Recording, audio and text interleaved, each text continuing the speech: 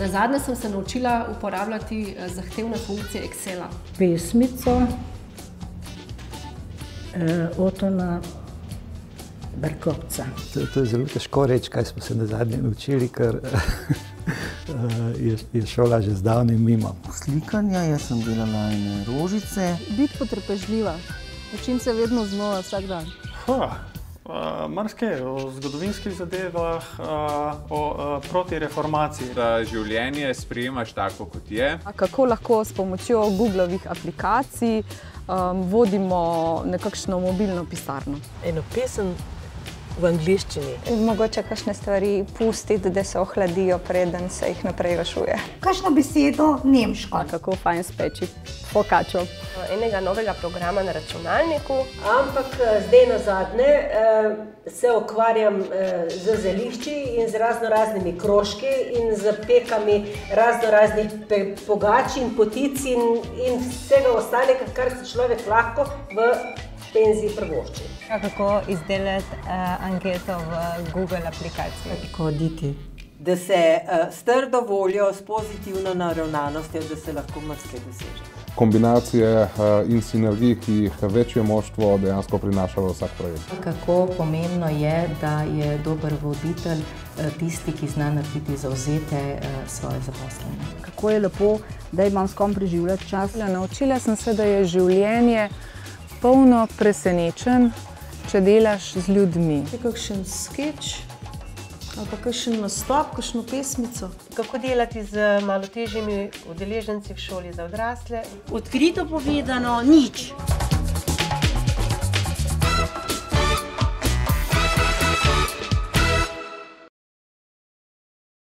Pač sem ljubiteljska slikarka, čeprav imam veliko tega učenja, še zdaj.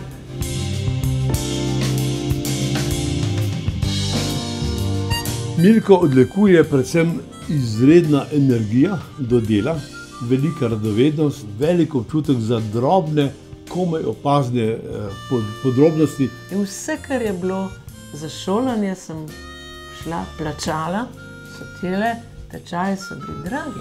Kot učenka je izredno marljiva, žal imam premalkrat pred seboj. Slikar pa ne postaneš doma, moraš se učiti skozi. Jaz mislim, da je to bolj enostaven, ampak ni. Je kar zanimiv, se moraš kar potruditi za vsako sliko posebej. Ja, pravzaprav ta sama likovna skupina je ena taka podporna skupina, ki omogoča, da imamo kvalitetnejše življenje, kot bi ga sicer imeli. Pod njenim mentorstvom smo izvedle uspešne otvoritve slikarskih razstav in pa izdale knjigo Dober dan življenje. Tako da to je moja ena življenjska učiteljica.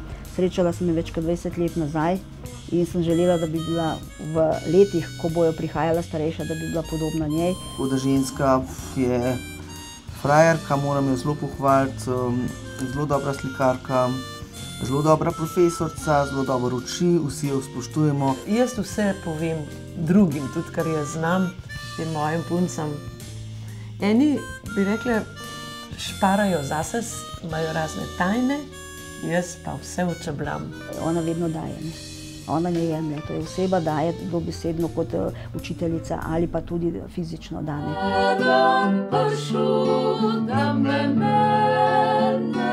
Jaz pri Milcu to ugotavljam že skozi, da ima to možnost, ta talent, da zvočno je bogata. Ona je vedno iskala tretjošnjo. To ne more vsak. To si imaš ali pa nimaš.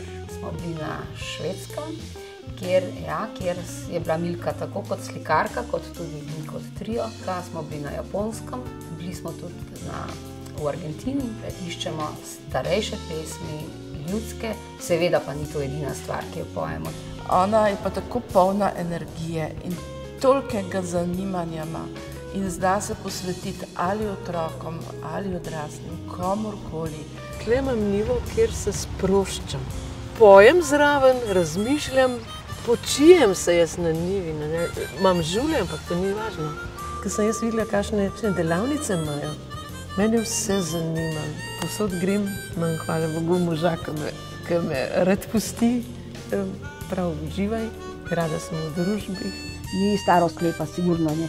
Je pa možna, da je boljše, če imaš ob sebi ljudi. Ampak s tem se treniraš in s tem vzdržuješ svoje možgane na nivoju in s tem svoje življenje obdržiš na nivoju. Še kjeno kafe povabimo, stoje naredi, ne? Pa odprte vrata že. Kar mora jeti. Ker se jim uji nenehno, ona zamuja sama sebe. To sem jaz pogruntal. Ja. Ampak jo bo ujelo.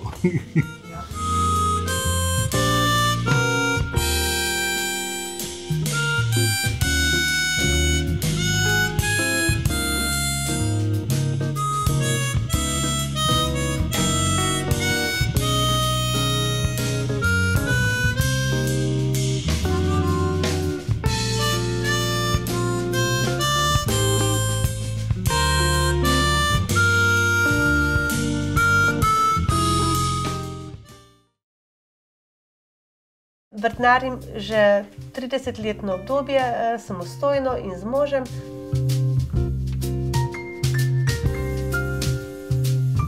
Vedno mi je bilo to veliko veselje, pridelava zdrave hrane za svoje otroke in tudi navajanje njih na delo in stik z zemljo. Minka je za družino tudi ustvarila zeliščni vrt pod Gorjanci, kjer ima 120 različnih vrst zelišč, je tudi strokovnjakinja z tega področja, saj ima tudi pridobljeno nacionalno poklicno kvalifikacijo zeliščarka. In meni ta vrt je v določenem obdobju mojega življenja predstavljal novo moč, nove ideje in sem vanj vložila veliko truda in tudi veliko veselje mi je sedaj, ko mi je to uspelo. In ta vrt je namenjen izobraževanju. To pomeni, da se na tem vrtu izvajajo delavnice, predstavitve, spoznavanje zelišč. Vrt je resnično aromatičen, živ in ga obiskovalci z veseljem si ogledajo.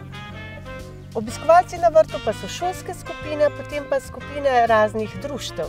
Ja, društvo kmečkih žena pozna Minkin vrt in moram reči, da smo ga obiskali, da je čudovito narejen, da je res vreden ogleda. Še posebej želim izpostavljati to problematiko kmetijstva, torej zaraščanje naše belokranjske zemlje, samooskrbo, pa tudi z položajem kmetice.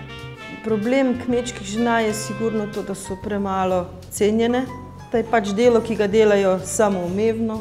Resnično nisem za status quo in da tisti delovni sredini ali bivanjski, kjer sem, želim izboljšave.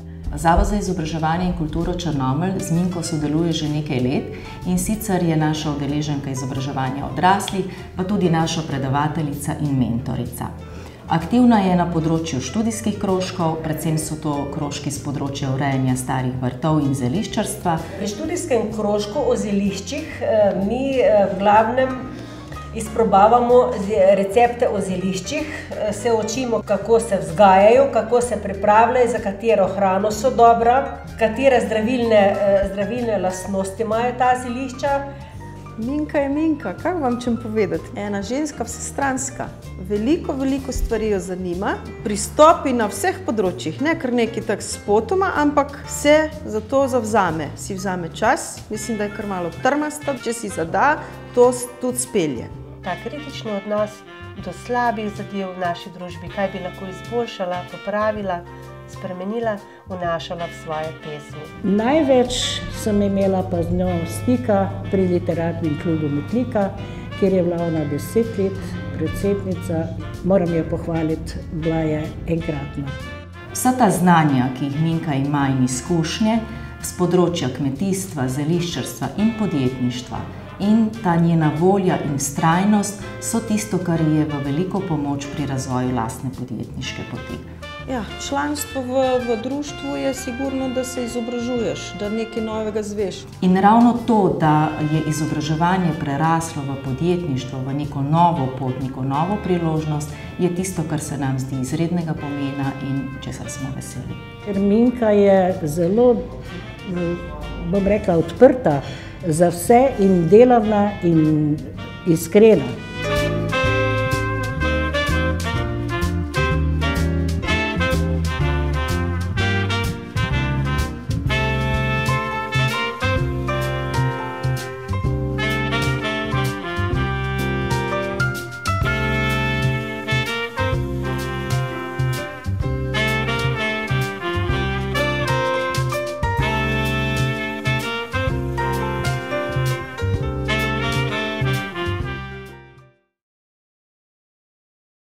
Jaz sem Darja, pišem se Smrkolj, doma sem v Kanderših.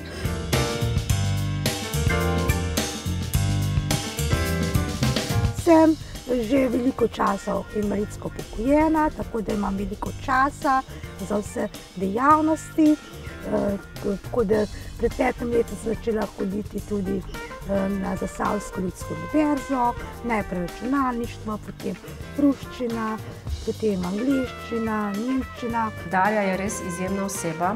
Jaz si rada rečem, da je moj sonček.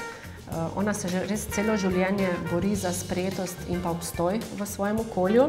Ja, včasih sem zelo tako trpela, ker so se tako ljudje norčevali, niso me tako sprejemali zraven. Vedino, sem bila tako bolj prevesek, bi človek rekel, ne? Mislim, da je imela slabe izkušnje iz prejšnjih, da so jo mogoče kdo zapostavljali in zdaj je začutila v tem, da zrasla je osebnostno.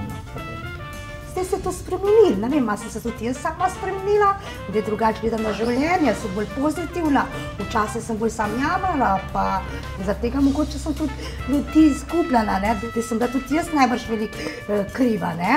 Darja je v zadnjih 5 letih izkoristila vse možnosti brezplačnega, neformalnega in pa priložnostnega učenja. Učila se je tujih jezikov, na Zasavski ljudski univerzi obiskovala delavnice, tečaje nemščine, angleščine, ruščine.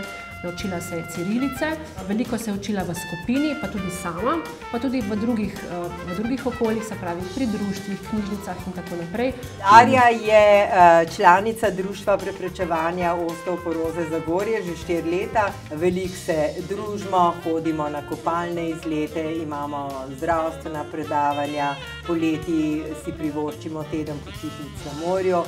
Ker s tem se veliko znanja novega pridobivam, ne? Veliko se učim na vseh področjih. Darja je zelo vedoželjna, udeležuje se različnih tečajev jezikovnih, računalništva, tako si širi obzorje, utrjuje stara znanja, pridobiva si nova in s tem si utrjuje tudi svojo samopodobo. In spoznavam nove ljudi, nove kulture, ne?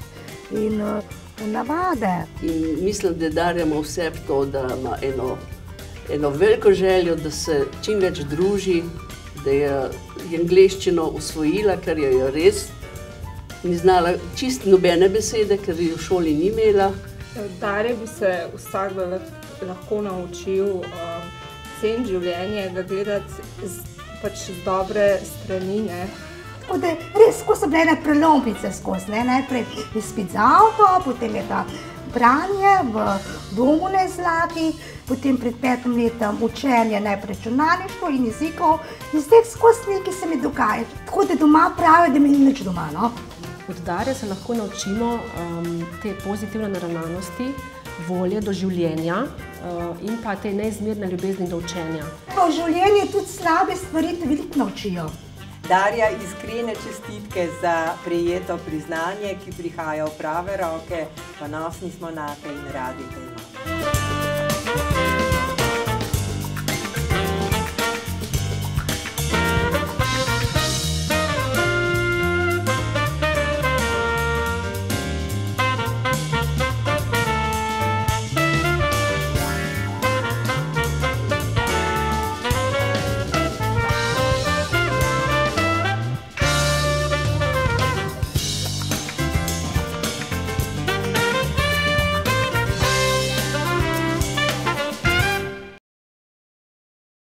Planinstvo za invalide in osebe s posebnimi potrebami ni nikakor pisano samo za eno kategorijo.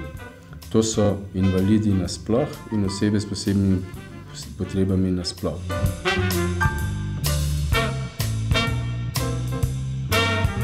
Glavni cilj projekta je ponuditi vsem invalidom gibanje.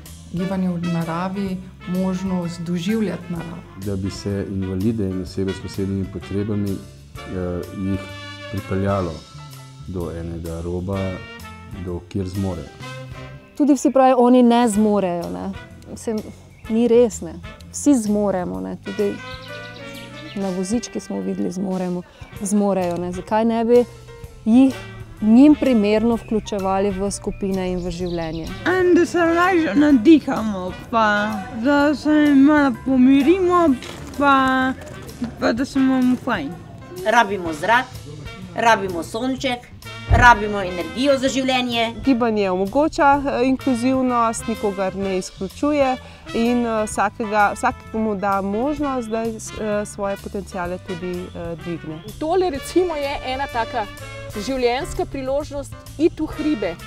To bojo take življenjske izkušnje. Pa vidijo razgled, ki ga drugače ne. Problem danes je bil prvič po blatu se peljati, po snegu se peljati, v hrib. Vsi so bili prestrašeni, ampak smo bili lepo ena na ena. Narava nam lahko da možnost, da zelo napredujemo na tem gibalnem področju, senzornem in pa seveda absolutno tudi socialnem. Srečaš mnogo lepih, luštnih ljudi, kljub temu, da ne govorijo, kljub temu, da ne morejo hoditi, pridejo zelo daleč, so veseli, ponosni. S to različnostjo se mi zdi, da bogatimo vse skupaj in da lahko z veliko idejami, ki jih imamo, ustvarimo res nekaj lepega. Izdali smo priročnik in planinec, ki je namenjen predvsem strokovnim delavcem. Izdali smo dnevnik in planinec. Dnevnik in planinec pa je namenjen invalidom, pohodnikom. Potem smo izpeljali že pilotno usposabljanje, par inkluzijskih pohodov. Najbolj obiskan je bil na Golte, ker nas je bilo 124. Naš naslednji korak je učbenik in planinec, ki bo razširjen. Začeli bomo izdelom spletne aplikacije za planinske poti za invalide in osebe s posebnimi potrebami. Preko pohodništva in preko športa se povezujemo z različnimi društvi, zvezami, šolami, drugimi in skušamo poiskati poti, načine, da se naši učenci čim bolj aktivno vključujejo v različne dejavnosti. Da bi dosegli inkluzijo, je bistvo, da se neinvalidi osvestijo in z njimi je treba začeti. Pri sprejemanju drugačnosti je pomembno, da znaš videti, počakati, da tisto, ko najrajši delamo, ko sodimo, da pustimo ob strani. V Maurici imamo drugače, tako bom rekel, miselno, umsko in v bistvu tako, ko pa prideš pa v naravo, je pa dejansko fizično se utrudimo, v bistvu prijetno utrudimo, tako da je pa so večeri pa prijetno utrujeni.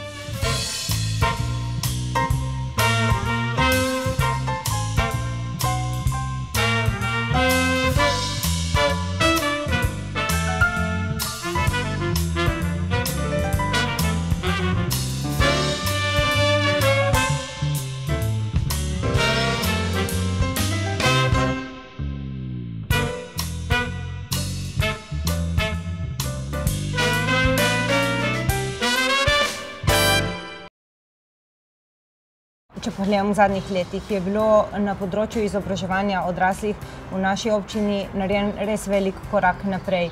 Občina Ajdovščina je v lanskem letu sprejela strategijo razvoja občine do leta 2030.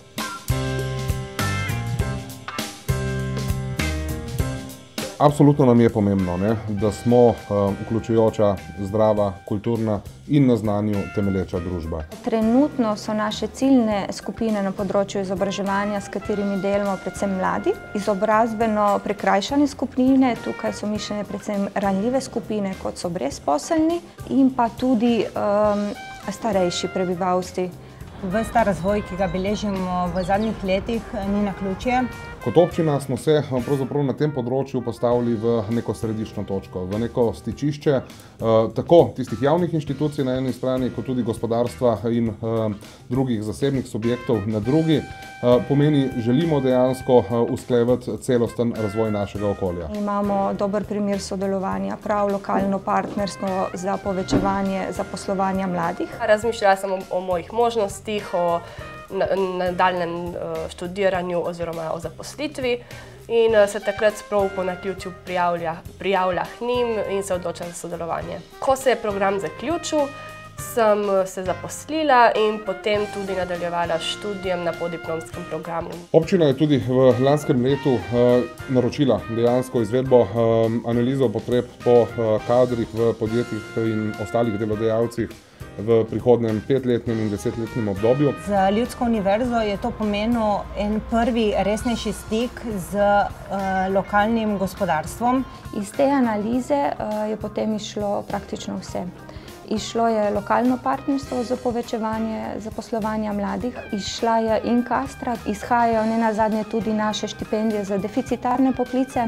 V naši občini imamo letni program izobraževanja odraslih in znotraj katerega lahko ponudimo ustrezne vsebine za lokalno prebivalstvo. V Ajdovščini sem dobila občutek, da so se res posvetili vsakemu posamezniku in da za njih nismo bile samo številke.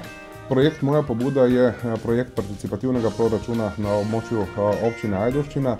Z njim pravzaprav želimo dati posameznikom, občanom možnost, da predlagajo projekte, ki jih potem tudi izglasujejo sami in tiste izglasovane občinski svet uvrsti v proračun občine za prihodnja leta. Društvo Matija Vrtovec povezuje 3 krajevne skupnosti, tako da smo v eni od teh lahko prišli do svojih prostorov, kjer hranimo dokumentacijo, ki smo jo zbrali od Matija Vrtovca in tudi istočasno imamo kot prostor za sestanke, za prireditve, za okrogle mize. Smo prejeli 101 pobudo. Med pobudami vsebinsko smo pa imeli zelo različne, od turističnih vodnikov, turističnih informacijskih tabel, kolesarskih stez, urejanja nekih manjših poti, urejanja pločnikov. Če so krajani zainteresirani in da dajo svoj glas za tako pobudo, potem se taka pobuda izvede. Samo če bomo sodelovali skupaj, bomo v naših ciljih uspešni, bomo cilje dosegali in na ta način razvijali našo družbo. Občina Ajdovščina je vsekakor lahko zgled marsikateri občini.